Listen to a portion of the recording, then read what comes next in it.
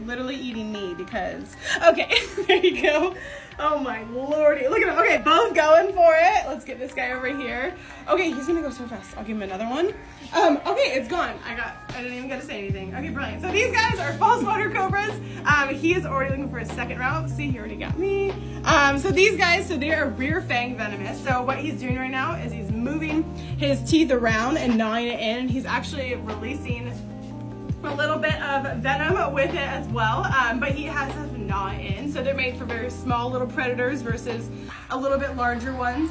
These guys are false water cobras because they hood up just like a cobra, but they are all rear fang. They don't have anything. Did you already eat the other piece? Okay, he doesn't. Oh, okay. I lost all my wordings. So everything is in the back here versus the cobra that everything is right up front. So say he were to bite me or something, he would gnaw on me and it really wouldn't hurt that bad. I would feel sick and probably ill a little bit, but it's better than being a cobra and getting bit and dying pretty quickly. So that is a good exchange. Okay, this one let go of his, but this one is just going faster and faster. So this guy, you can see he keeps on maneuvering around. He pushed down, oh my gosh. Okay, and like that, we're done.